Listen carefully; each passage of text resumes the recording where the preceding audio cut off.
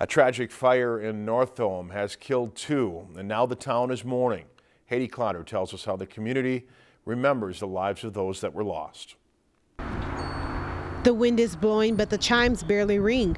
At the top of the hill, there was once a house, but all that's left is rubble. According to the Coochin County deputies and Northome Fire Department, a fire happened on Wednesday after midnight. Shocked, wondering why it would happen to a nice couple, how it happened, just very shocked. Authorities haven't released the identities of the 2 individuals, but the community knows who they are. According to a Facebook group titled Franklin Memories, Dr. Gordon W. Franklin and his wife, Nurse Marjorie Midge Franklin, lived in the house. Going to their house for dinner after church, doing stuff with the kids, and just spending a lot of time that way. My biggest memory of him is just what godly men him and Midge were. The Franklins worked together at Northome Medical Clinic, which is now Scenic Rivers Health Services. Several say Dr. Franklin delivered them as babies, and he would even make house calls. Don Jordan worked with Dr. Franklin for 5 years before his retirement.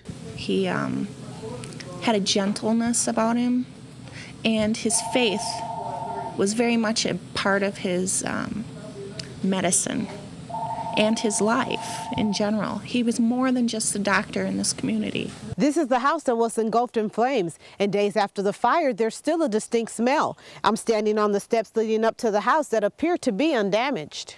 You can even see some of the things that made a house a home, like this sink and dishes. Community members tell Lakeland News that the couple's son also lived in the home but was away when the fire happened. I'm happy for them to where they are now, but sad for those of us left behind. And Don, would you like to share?